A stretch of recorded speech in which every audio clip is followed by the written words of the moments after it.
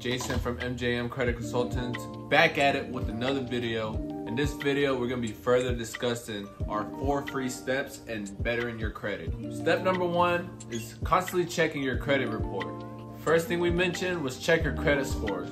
A lot of people accurately don't know their credit score, and if they do know their credit score, it's usually only from one bureau. Having access to all 3 credit bureaus, that's Equifax, TransUnion, and Experian. Having access to those 3 credit bureaus is super important. If you have access to all 3 credit bureaus, then you can accurately tell what your score is, and you can also see what's all on your credit report.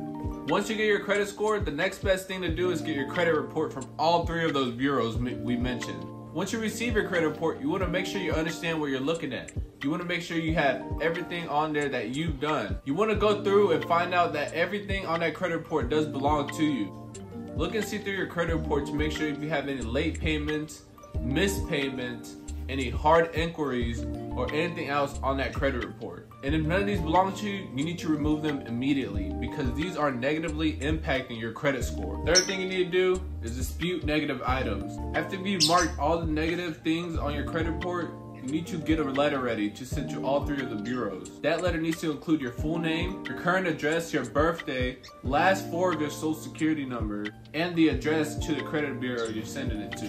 And once you do that, you need to mail in a documentation of yourself, any identification, for example, like a driver's license. You need to get a copy of it and send it in to the bureau along with your letter. The credit bureaus have to get back to you within 30 days of you sending that letter. If the credit bureau did not take that inquiry off within those 30 days, you can send another letter and ask them for proof as to why they did not remove the negative inquiry. If they don't reply, you can send them another letter until they give you proof as to why they didn't remove the inquiry from your account. And even if they do give you proof, make sure you verify where it came from and ask them more information about that particular inquiry. And make sure you do this for every inquiry that you believe that doesn't belong to you to make sure it'll clean up your credit report a lot more. Step number 4, enjoy the benefits of 700 plus credit score. Once you improve your credit score, it's very important to maintain it and get all the benefits of what you achieve from earning that high credit score. If you have current loans with high interest rates, look into refinancing those loans, because once you have that higher credit score, you are eligible for getting the lower rates at whatever institution you're at.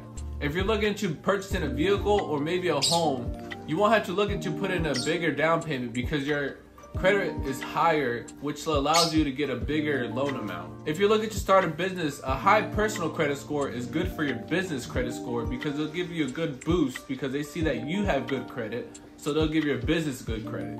There's countless benefits of having a great credit score. One of the main benefits is just having a free financial future. And if you have a good credit score, you're eligible for a lot of things in this world. If you're interested in learning more about these credit videos, please like and subscribe, comment what you'd like to see about, and we'll try to make another video.